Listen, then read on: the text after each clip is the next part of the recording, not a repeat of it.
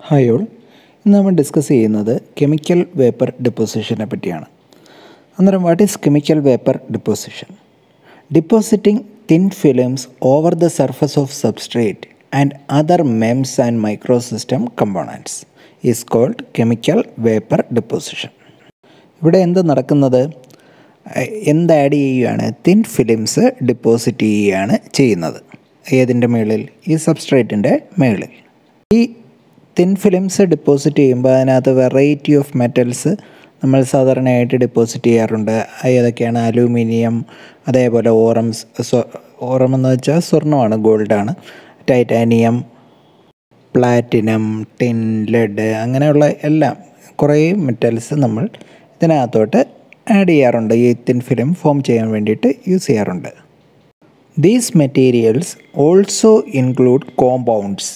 ഇത് കൂടാതെ കോമ്പൗണ്ട്സും ഇതിനകത്ത് നമ്മൾ ഉപയോഗിക്കാറുണ്ട്. Such as common shape memory alloy, nickel titanium and the piezoelectric zinc oxide are used for coating tubes four മൈക്രോഫ്ലൂയിഡിക്സ്. അന്നേരം നമ്മൾ മൈക്രോഫ്ലൂയിഡിക്സിനകത്ത് ട്യൂബ്സിന് കോട്ട് ചെയ്യാൻ വേണ്ടിയിട്ട് നമ്മൾ ഏതൊക്കെയാണ്? ഈ പീസോഇലക്ട്രിക് ആയിട്ടുള്ള സിങ്ക് ഓക്സൈഡും അതേപോലെ നിക്കൽ ടൈറ്റാനിയവും ഒക്കെ നമ്മൾ യൂസ് ചെയ്യാറുണ്ട്. അപ്പം കെമിക്കൽ വേപ്പർ ഡെപ്പോസിഷൻ എന്ന് വെച്ച് കഴിഞ്ഞാൽ ഈ സംഭവങ്ങൾ, ഈ മെറ്റൽസ് എന്താണ്, അതിൻ്റെ ഫിലിംസ് ഏതിൻ്റെ പുറത്ത്? സബ്സ്ട്രേറ്റിൻ്റെ പുറത്ത് ഫോം ചെയ്യുന്നതിനെയാണ്, ഡെപ്പോസിറ്റ് ചെയ്യുന്നതിനെയാണ് നമ്മൾ എന്തെന്ന് പറയുന്നത്? കെമിക്കൽ വേപ്പർ ഡെപ്പോസിഷൻ എന്ന് പറയുന്നത്. There are generally 2 classes of depositions used in മൈക്രോഇലക്ട്രോണിക്സ് and മൈക്രോമെഷീനിങ്. മെയിനായിട്ടും 2 classes ഓഫ് ഡെപ്പോസിഷൻ ഉണ്ട്. First one PVD, second one CVD. PVD എന്ന് വെച്ച് കഴിഞ്ഞാൽ ഫിസിക്കൽ വേപ്പർ ഡെപ്പോസിഷനും CVD എന്ന് വെച്ച് കഴിഞ്ഞാൽ നമ്മൾ പഠിക്കുന്ന കെമിക്കൽ വേപ്പർ ഡെപ്പോസിഷനും. സാധാരണയായിട്ട് ഇത് ഡെപ്പോസിറ്റ് ചെയ്യുന്ന ഈ 2 മെത്തേഡിലാണ്. PVD involves the direct ഇംപിക്മെൻറ്റ് of particles on the hot substrate surfaces. അന്നേരം PVDക്ക് അത് ഫിസിക്കൽ വേപ്പർ ഡെപ്പോസിഷനകത്ത് എന്താണ്? ഡയറക്റ്റ് ഇംപിക്മെൻറ്റ് ഓഫ് പാർട്ടിക്കിൾസ് ആണ്. ആ സബ്സ്ട്രേറ്റിൽ, ഹോട്ട് സബ്സ്ട്രേറ്റിൽ ഡയറക്റ്റായിട്ട് എന്താണ് ഈ പാർട്ടിക്കിൾസ് ഇംപിക്മെൻറ്റ് നടത്തുന്ന പ്രോസസ്സാണ് ഇതിനകത്ത് നടക്കുന്നത്, PVDയിൽ നടക്കുന്നത്. On the other hand, chemical vapour deposition involves convective heat and mass transfer as well as diffusion with chemical reactions as the substrate surfaces. കൂടാതെ ഈ CVD പ്രോസസ്സ് എന്ന് വെച്ച് കഴിഞ്ഞാൽ PVD ഫിസിക്കൽ വേപ്പർ ഡെപ്പോസിഷനെ വെച്ച് കമ്പയർ ചെയ്യുമ്പം കൂടുതൽ കോംപ്ലക്സുമാണ്. Most CVD process involves law gas pressures. അന്നേരം സാധാരണയുള്ള CVD പ്രോസസ്സിലെല്ലാം നമ്മൾ ഇൻവോൾവ് ചെയ്യുന്നത് ലോ ഗ്യാസ് പ്രഷറായിരിക്കും ഇൻവോൾവ് ചെയ്യുന്നത്. ഇനി അടുത്ത് നമുക്ക് ഇതിൻ്റെ വർക്കിംഗ് പ്രിൻസിപ്പിൾ നോക്കാം. അന്നേരം ഇതിനകത്ത് നമ്മൾ ആ ഗ്യാസും ഗ്യാസിനകത്ത് എന്തുണ്ട്? റിയാക്റ്റൻസ് ഉണ്ട്. നമ്മൾ നേരത്തെ പറഞ്ഞ റിയാക്റ്റൻസ് ഉണ്ട്. അത് നമ്മുടെ ഹോട്ട് സബ്സ്ട്രേറ്റ് സർഫസിൽ കൂടി ഫ്ലോ ചെയ്യും.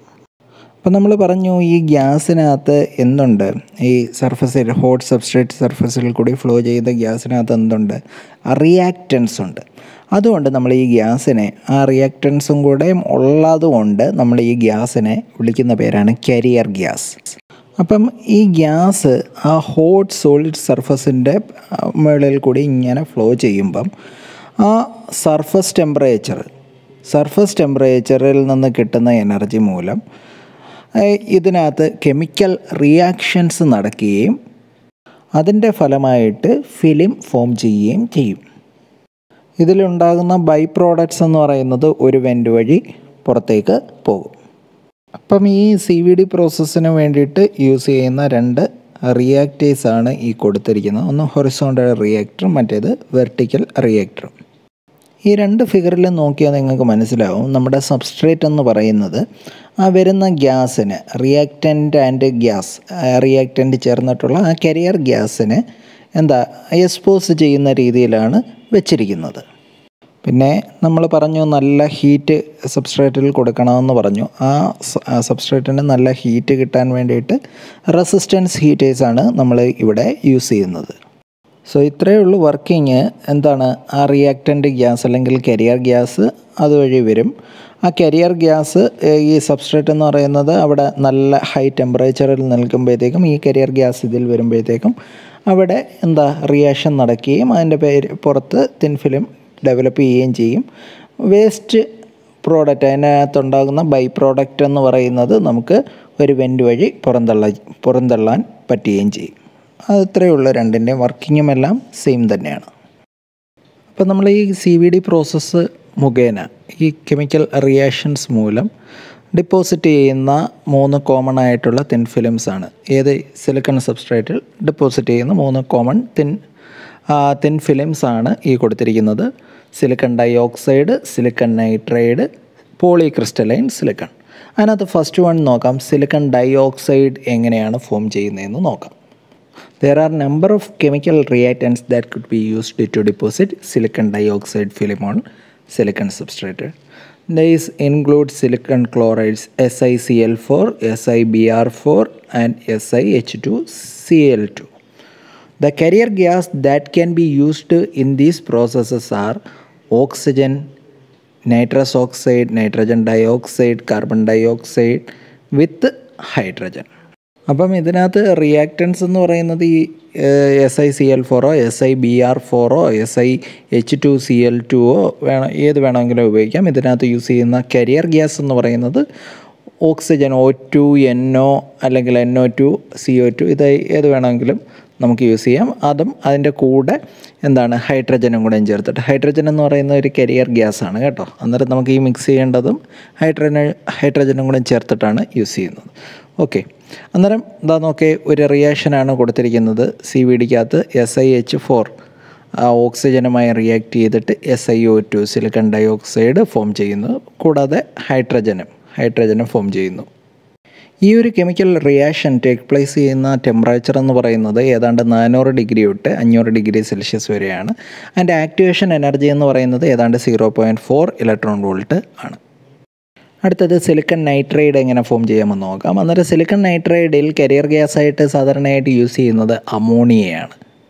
അപ്പം അമോണിയ ഉപയോഗിച്ച് ഡിഫറെൻറ്റ് റിയാക്റ്റൻസിൽ എങ്ങനെ റിയാക്ഷൻ നടത്തി നമുക്ക് സിലിക്കൺ നൈട്രൈഡ് ഫോം ചെയ്യുന്നു എന്നുള്ളതാണ് ഈ ക്വസ്റ്റനിൽ കാണിച്ചിരിക്കുന്നത്. ഇതിനകത്ത് നോക്ക് 3SiH4 + 4NH3 gives Si3N4 + 12H2. അടുത്തത് 3SiCl4. ഇത് നമുക്ക് സിലിക്കണിൻ്റെ റിയാക്റ്റൻസ് എന്ന് പറയുന്ന SiH4 എടുക്കാം, SiCl4 എടുക്കാം, SiH2Cl2 എടുക്കാം. ഇതെല്ലാം ഏതുമായിട്ട് റിയാക്ട് ചെയ്താൽ മതി? അമോണിയയുമായിട്ട് റിയാക്ട് ചെയ്താൽ നമുക്ക് എന്ത് കിട്ടും? Si3N4 അല്ലെങ്കിൽ സിലിക്കൺ നൈട്രൈഡ് കിട്ടും. ഇവിടെ ആക്ടിവേഷൻ എനർജി എന്ന് പറയുന്നത് ഏതാണ്ട് 1.8 ഇലക്ട്രോൺ വോൾട്ടാണ്. ടെമ്പറേച്ചർ റേഞ്ച് എന്ന് പറയുന്നത് 700 to 900 ഡിഗ്രി സെൽഷ്യസ് ആണ് സിലൈൻ അല്ലെങ്കിൽ SiH4ൻ്റെ കേസിൽ. ഇനി 850 ഡിഗ്രി സെൽഷ്യസ് ആണ് ഏതിൻ്റെ കേസിൽ? SiCl4 അല്ലെങ്കിൽ സിലിക്കൺ ടെട്രാ ക്ലോറൈഡിൻ്റെ കേസിൽ. 650 to 750 ഡിഗ്രി സെൽഷ്യസ് ആണ് ഏതിൻ്റെ? SiH2Cl2 അല്ലെങ്കിൽ ഡൈക്ലോറോസിലൈനിൻ്റെ കേസിൽ. ഇനി അടുത്തത് പോളിക്രിസ്റ്റലൈൻ സിലിക്കൺ നമുക്ക് എങ്ങനെ ഫോം ചെയ്യാമെന്ന് നോക്കാം. പോളിക്രിസ്റ്റലൈൻ silicon films consist of single silicon crystals of different sizes. Deposition of polycrystalline silicon is a pyrolysis process which is a decomposition process using heat. അന്നേരം പോളിക്രിസ്റ്റലൈൻ സിലിക്കൺ എന്ന് വെച്ച് കഴിഞ്ഞാൽ ഒരു single silicon crystal different സൈസസിലുള്ള single silicon crystal ചേർന്നിട്ടുള്ളതിനെയാണ് നമ്മൾ എന്തെന്ന് പറയുന്നത്? പോളിക്രിസ്റ്റലൈൻ silicon എന്ന് പറയുന്നത്. അന്നേരം ഇതിൻ്റെ ഡിപ്പോസിഷൻ വേണ്ടിയിട്ട് നമ്മൾ യൂസ് ചെയ്യുന്ന ആ ഒരു പ്രോസസ്സിനെ പൈറോലിസിസ് പ്രോസസ്സ് എന്ന് പറയും. അപ്പോൾ ഇവിടെ പോളിക്രിസ്റ്റലൈൻ സിലിക്കണിൽ നമുക്ക് എന്താണ് കിട്ടേണ്ടത്? സിലിക്കണാണ് കിട്ടേണ്ടത്. അന്നേരം SiH4നെ അല്ലെങ്കിൽ സിലൈനിനെ എന്ത് ചെയ്താൽ മതി? ഹീറ്റ് ചെയ്താൽ മതി. നല്ല രീതിയിൽ ഹീറ്റ് ചെയ്ത് കഴിഞ്ഞാൽ നമുക്ക് എന്ത് കിട്ടും? സിലിക്കണും H2ഉം 2H2 ആയി മാറും. അന്നേരം ഇവിടെ ടെമ്പറേച്ചർ എന്ന് പറയുന്നത് ഏതാണ്ട് 600 to 650 ഡിഗ്രി സെൽഷ്യസ് ആണ്. ആക്ടിവേഷൻ എനർജി എന്ന് പറയുന്നത് ഏതാണ്ട് 1.7 ഇലക്ട്രോൺ വോൾട്ടാണ്. ഈ രീതിയിലാണ് പോളിക്രിസ്റ്റലൈൻ സിലിക്കൺ നമ്മൾ ഫോം ചെയ്ത് എടുക്കുന്നത്. ഇനി അടുത്ത നമുക്ക് നോക്കാം enhanced CVD, enhanced chemical vapour deposition. അന്നേരം നമ്മൾ ഇതുവരെ ചെയ്തതെല്ലാമെന്ന് വെച്ച് കഴിഞ്ഞാൽ അറ്റ്മോസ്ഫിയറിക് പ്രഷറിന് വ്യത്യാസമൊന്നുമില്ല. Atmospheric പ്രഷറിൽ elevated ടെമ്പറേച്ചറിലായിരുന്നു chemical vapour deposition നമ്മൾ നടത്തിയത്. അന്നേരം അതിനെ നമുക്ക് ഇങ്ങനെ വിളിക്കാം, അറ്റ്മോസ്ഫിയറിക് CVD അല്ലെങ്കിൽ APCVD എന്ന് നമുക്ക് വിളിക്കാം. ഇതല്ലാതെ വേറെയും കുറേ മെത്തേഡ്സ് ഉണ്ട്. ഹയർ റേറ്റ് ഓഫ് ഗ്രോത്ത് ഒക്കെ കിട്ടാനും നല്ല ബെസ്റ്റ് ക്വാളിറ്റിയിലും അല്ലെങ്കിൽ ബെറ്റർ ക്വാളിറ്റിയിലും ഒക്കെ ഫിലിം ഡെപ്പോസിറ്റ് ചെയ്യാൻ വേണ്ടിയിട്ട് വേറെ കുറേ മെത്തേഡ്സ് ഉണ്ട്. അതെല്ലാമാണ് ഏതെന്ന് പറയുന്നത് ഈ enhanced CVD, enhanced chemical vapour deposition എന്ന് പറയുന്നത്. അന്നേരം അതിനകത്ത് ഒരെണ്ണം നോക്കാം, ലോ പ്രഷർ CVD അല്ലെങ്കിൽ low pressure chemical vapour deposition. അപ്പം ഈ ലോ പ്രഷർ CVD നടത്തുന്നത് വാക്വത്തിലായിരിക്കും. ഏതാണ്ട് 1 ടോർ അല്ലെങ്കിൽ 1 മില്ലിമീറ്റർ ഓഫ് മെർക്കുറിയിലായിരിക്കും. ഇതിൽ യൂസ് ചെയ്യുന്ന റിയാക്ഷൻ ചേമ്പറിന് വലിയ വ്യത്യാസമൊന്നുമില്ല. നമ്മൾ ഈ APCVD അല്ലെങ്കിൽ അറ്റ്മോസ്ഫിയറിക് CVD നമ്മൾ നേരത്തെ കണ്ട അതേപോലത്തെ റിയാക്ഷൻ ചേമ്പർ ആയിരിക്കും ഇതിനകത്ത് ഉപയോഗിക്കുന്നത്. പക്ഷേ നമ്മൾ യൂസ് ചെയ്യുന്ന റിയാക്ഷൻ ചേമ്പർ എന്ന് പറയുന്നത് എന്തായിരിക്കണം, വാക്വം ആയിരിക്കണം. എന്ന് വെച്ചാൽ അതിനകത്ത് ലീക്കോ ഒന്നും, ആ ചേമ്പറിന് ലീക്കോ ഒന്നും വരാൻ പാടില്ല. കൂടാതെ it is structurally strong to withstand vacuum pressure in operation. ഇതിൻ്റെ ഒരു അഡ്വാൻറ്റേജ് എന്ന് പറയുന്നത് എൻഡ് പ്രോഡക്റ്റ്, ഈ ഡിപ്പോസിറ്റ് ചെയ്യുന്ന ഫിലിം എന്ന് പറയുന്നത് ഏതാണ്ട് മൊത്തം യൂണിഫോം ആയിട്ടായിരിക്കും. Also this technique allows the use of സ്റ്റാക്ക്ഡ് wafers in the process which is an attractive from mass production point of view. അപ്പം ഒരു മാസ് പ്രൊഡക്ഷനായിട്ട് നമ്മൾ ഈ വേഫേഴ്സൊക്കെ ഫോം ചെയ്യുന്ന സമയത്തൊക്കെ നമ്മൾ യൂസ് ചെയ്യുന്നതാണ് ലോ പ്രഷർ CVD. അടുത്ത CVD പ്രോസസ്സാണ് പ്ലാസ്മ എൻഹാൻസ്ഡ് CVD. അപ്പം നമ്മൾ ഇതുവരെ പഠിച്ച CVD പ്രോസസ്സ് എന്ന് വെച്ചാൽ അറ്റ്മോസ്ഫിയറിക് CVDയിലെല്ലാം നമ്മളെന്താണ്, കരിയർ ഗ്യാസ് പാസ് ചെയ്യും. എലിവേറ്റഡ് ടെമ്പറേച്ചറിൽ. എലിവേറ്റഡ് ടെമ്പറേച്ചറൊക്കെ ആക്കുന്നത് എന്താണ്, സഫിഷ്യൻ്റ് ആക്ടിവേഷൻ എനർജി കിട്ടാൻ വേണ്ടിയിട്ട്. അങ്ങനെ ആക്ടിവേഷൻ എനർജി കിട്ടി കെമിക്കൽ റിയാക്ഷൻ നടക്കാൻ വേണ്ടിയിട്ടാണ് നമ്മൾ എലിവേറ്റഡ് ടെമ്പറേച്ചറിലെല്ലാം ഇത് ഓപ്പറേറ്റ് ചെയ്തുകൊണ്ടിരുന്നത്. അപ്പം ഈ ഹൈ ടെമ്പറേച്ചറിന് ഒരു പ്രോബ്ലം ഉള്ള എന്താണെന്ന് വെച്ചാൽ, ഈ ഹൈ ടെമ്പറേച്ചർ മൂലം ചിലപ്പം നമ്മുടെ സബ്സ്ട്രേറ്റ് ഡാമേജ് ആവാൻ ചാൻസ് ഉണ്ട്. എസ്പെഷ്യലി മെറ്റലൈസ്ഡ് വൺസ് ആണെങ്കിൽ അത് ഡാമേജ് ആവാനുള്ള ചാൻസസ് ഉണ്ട്. അപ്പം പ്ലാസ്മ എൻഹാൻസ്ഡ് CVD അല്ലെങ്കിൽ PECVDയിൽ റേഡിയോ ഫ്രീക്വൻസി പ്ലാസ്മ ആണ് ഈ എനർജി ട്രാൻസ്ഫറിന് വേണ്ടിയിട്ട് യൂസ് ചെയ്യുന്നത്. ആ റിയാക്റ്റൻസ് ഗ്യാസസിന് എനർജി കൊടുക്കുകയും അതുമൂലം ആ കെമിക്കൽ പ്രോസസ്സ് എല്ലാം നടക്കാൻ വേണ്ടിയിട്ടുള്ളത് നൽകുന്നത് ഈ റേഡിയോ ഫ്രീക്വൻസി പ്ലാസ്മയാണ്. അതുമൂലം ഇവിടെ ഈ പ്രോസസ്സ് മൊത്തത്തിൽ നടക്കുന്നത് ലോ ടെമ്പറേച്ചറിലായിരിക്കും. ഏതുമായിട്ട് കമ്പയർ ചെയ്യുമ്പോൾ നമ്മുടെ ഈ അറ്റ്മോസ്ഫിയറിക് CVDയും അതേപോലെ ലോ പ്രഷർ CVDയും എല്ലാമായിട്ട് കമ്പയർ ചെയ്യുമ്പം ഇവിടെ ഓപ്പറേഷൻ മൊത്തം നടക്കുന്നത് വളരെ കുറഞ്ഞ ടെമ്പറേച്ചറിലായിരിക്കും. ഇവിടെ എനർജി പ്രൊവൈഡ് ചെയ്യുന്നത് റേഡിയോ ഫ്രീക്വൻസി പ്ലാസ്മയാണ്, എനർജി പ്രൊഡ്യൂസ് ചെയ്യുന്ന കെമിക്കൽ റിയാക്ഷൻ നടക്കാൻ വേണ്ടിയിട്ട്. അപ്പം ഇവിടുത്തെ റേഡിയോ ഫ്രീക്വൻസി സോഴ്സ് എന്ന് പറയുന്നത് ഇലക്ട്രോ മാഗ്നറ്റിക് റേഡിയേഷനാണ്.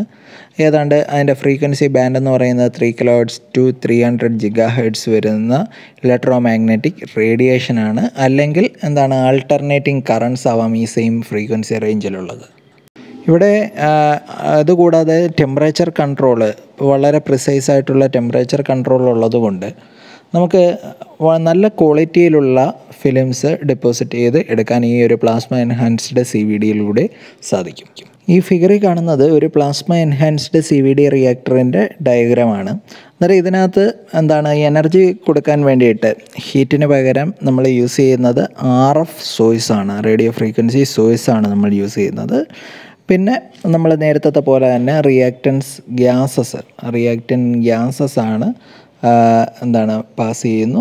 നേരത്തെ പോലെ തന്നെ പ്രോസസ്സും കാര്യങ്ങളുമെല്ലാം നടക്കുകയും ചെയ്യും. ഇത്രയുള്ള കെമിക്കൽ വേപ്പർ ഡിപ്പോസിഷൻ ഒരു ഡിപ്പോസിഷൻ ടെക്നിക്കാണ്. ഫിലിം, ഏതെങ്കിലും ഒരു ഫിലിം നമ്മുടെ സബ്സ്ട്രേറ്റിൻ്റെ മേളിൽ കോട്ട് ചെയ്യാനുള്ള ഒരു ഡെപ്പോസിഷൻ ടെക്നിക്കാണ് കെമിക്കൽ വേപ്പർ ഡിപ്പോസിഷൻ.